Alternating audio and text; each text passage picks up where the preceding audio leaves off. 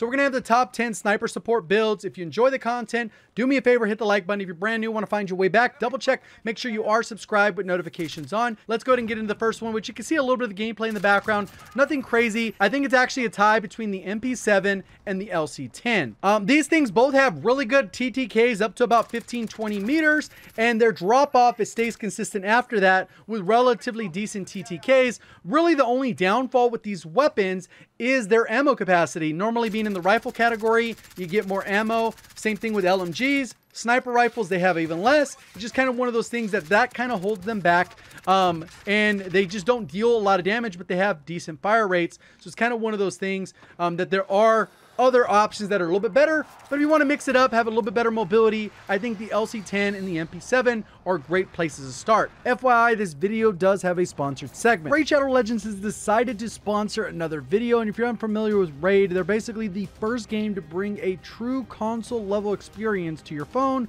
They've set the bar high and there's no going back. Explore millions of champion combinations and master countless tactics as you take on raid bosses, dungeon runs, campaign battles, and PvP arena matches. With hundreds of artifacts to equip and over 500 champions blessed with unique skills, you can build your team, develop your champions, and raid your way. Pretty easy to get started. Just use my links below to download Raid yourself to your mobile phone or even on PC. Many of you guys know that I have played Raid Shadow Legends for a while now, and these are some of the champions I've been using. One champion's Astralon. This guy is perfect for arena, especially when you put him with Countess Licks. Pretty much over before it begins. His default attack goes from 2 hits to 3, and it allows you to take out one of your opponents rather quickly. And if you plan to go up against a boss, Roxxam is a good way to go because it comes with a ton of debuffs, which will help out the rest of the team. Things like stun, sleep, decreased defense, and weaken. One of the best parts about Raid is they're always adding new content. They just added 11 amazing new champions, over 200 brand new missions to complete with an exclusive legendary champion as your reward if you manage to finish all of them. And if that's not enough, they've also added 5 tough new levels to almost every dungeon. And that's just in 1 month. So what are you waiting for? Go to the video description, click on my links, and support my channel by downloading Raid today. Thanks again to Raid Shadow Legends for sponsoring this video. So for the MP7, pretty straightforward. Mono, recon, those actually do stack. You do get more range despite the myth that is out there. This has been tested thoroughly that you actually get a little bit more range even when stacking those beyond the damage ranges. It still works. Tac laser does its thing, helps with stability. Some people like no stock for better hipfire, preference, commando foregrip, and 60 round mag. Then when it comes to the LC10, you're probably gonna run the agency suppressor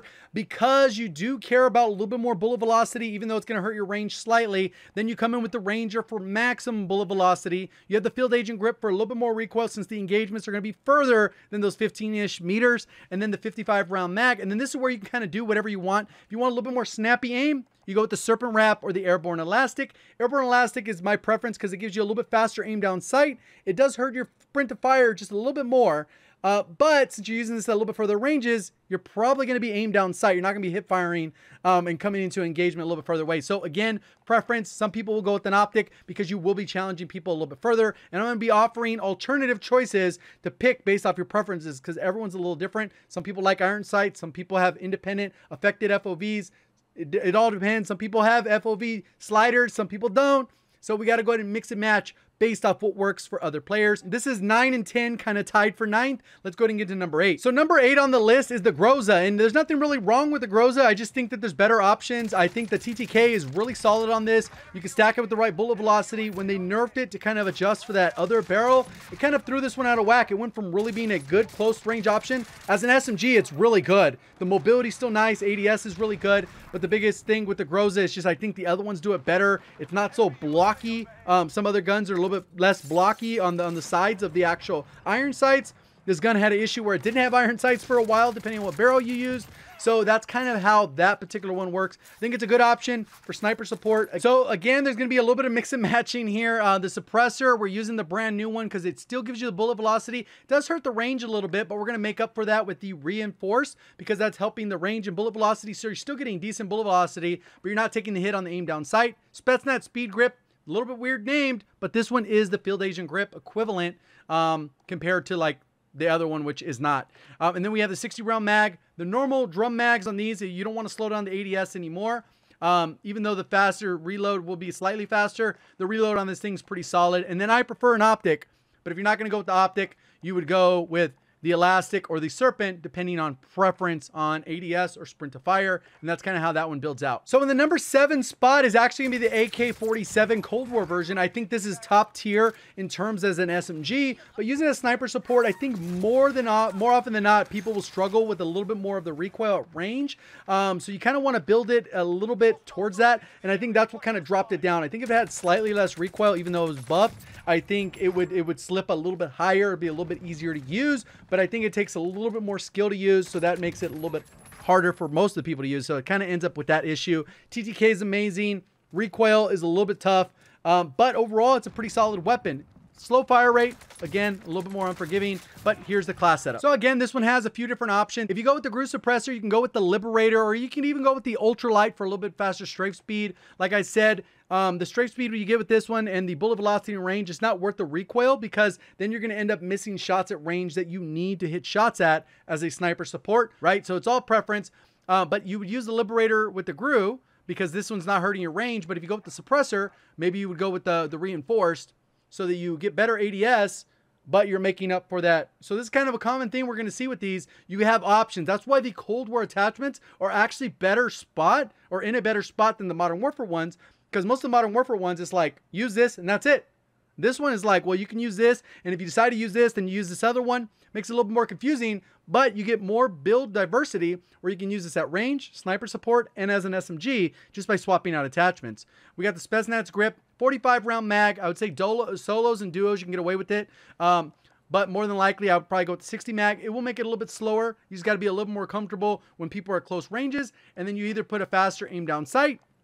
I feel like at 40, 50 meters, it gets a little bit harder to hit. So I would use an LED, Microflex LED, a micro mil stop reflex, or you can even use the Hollow Scout, just a little bit harder. And those close quarter engagements, you got to be a little more careful. Next up is going to be the AMAX. And I think the AMAX is probably more ideal for the range weapon. I still think it's the #1 range weapon to use outside of using a sniper or something like that. It's just really easy to use, high damage. Even after the nerf, it's still pretty solid. I think it's the most used competitive weapon if people are playing with money on the line. Long range. Sniper support, you see it a little bit less used often because it is a little bit slower. You do run into some issues in hitting your shots because of the slower fire rate, similar to that we saw with the AK-47, and that's why I've knocked it down a little bit, but it's still up here on the list at the number 6 ranked gun. And the class setup we're going to be using for that. The class setup is very similar to what we see with the meta long range build, but instead of an optic, we're using the tac laser. This will help us more medium long ranges. If you absolutely have to and have an optic, I would probably get rid of the commando or the tac laser and then put on the holographic sight, so you'd have that more short to medium range. But again, you have to understand the strengths and weaknesses of the weapons and how to use it. That is one of the biggest problems with it, is it doesn't have a lot of diversity in the barrels. These help your aim down sight, but destroy your bullet velocity, which you need bullet velocity. And then you could go with maybe a tactical suppressor because it's not going to hurt your aim down sight quite as much as the others. But then he's like, well, you don't have everything you need there. You do have some options, but overall, I think that's what knocks it down. The iron sights aren't perfectly clean like a Grau, but still very usable if you get used to them. And that is the key. You got to get used to them. Next up is actually still a lot of fun, and I think benefited significantly from the change to the suppressor, and that is the FFAR. It is built in with a very fast fire rate. It's been nerfed multiple times, but it is so forgiving because of that fire rate. It's a little bit slower because it's in the rifle category and feels like it's in the rifle category. But in the sniper support category, most of the weapons are going to be in the rifle category, so you're competing purely on easy use TTK, and I still think it is very powerful, very easy to use, and it can still be SMG build as well if you want to build it that way.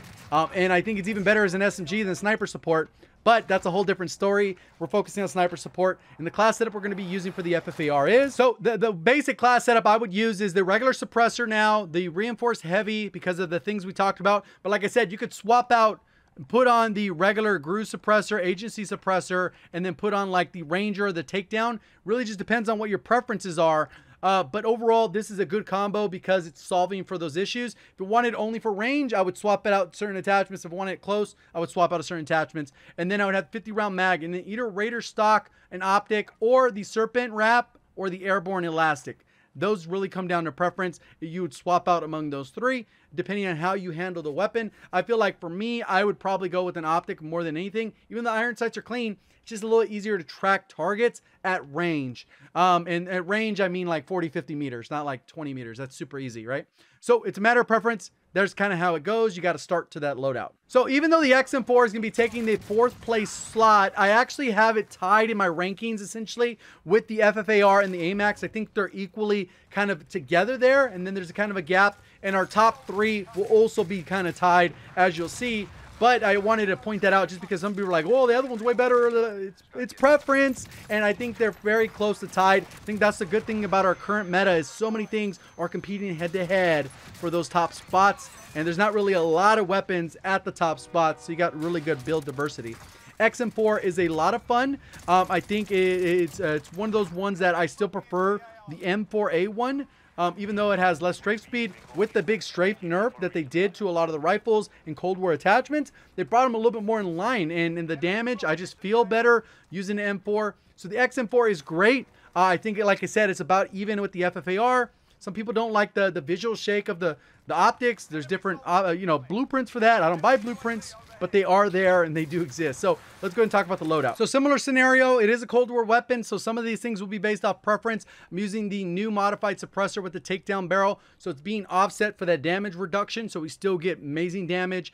We're not penalized for the ADS speed since we're going to be using this up close as well as medium range. And we got the field agent grip, 60 round mag, and then you could either go with the airborne elastic if you don't have a problem with the iron sights. I know most people don't, but some people do. It's hard for them to track targets. Go with the Microflex LED, or you could put on the Tiger team for a little bit more mobility. Obviously the SMG build to have the Tiger mobility, no underbarrel. They're built completely different. So I understand that. If you don't understand that, it makes it a little tricky to explain what a sniper support build is. But yes, there are good options. You can go with the Raider pad too. It just depends on preference.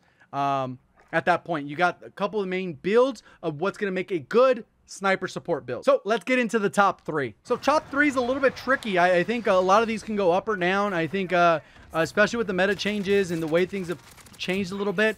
The next one we're going to talk about is the FARA. The FARA is actually really good. Low recoil, clean iron sight in the middle. It does kind of have the little bit of bulkiness on the side. Not quite as weird as the Groza for me, but it's a pretty nice one. Doesn't have a lot of recoil. DPS is actually really good, even at further ranges. It has the same damage profile as the LC10, but the drop-off is way further. The rate of fire is the same damage, all that. The recoil is good. It has 60 round mag.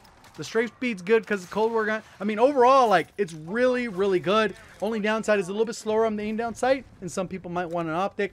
So because of that, it's just a matter of preference again. Let's go and talk about the class setup. So pretty similar build. Suppressor with the takedown. Like I said, you can swap out the agency GRU and then use the other barrel, like either the Liberator or the Contour or whatever. I mean, you were kind of limited, but the Liberator would be good for bullet velocity if you wanted bullet velocity. If you don't care about the range, it's another good option instead of the takedown. If you want strafe speed, you can go with the ultralight and then put on the GRU suppressor so you get a little bit more bullet velocity and your range maintains. So it's, again, trade-offs.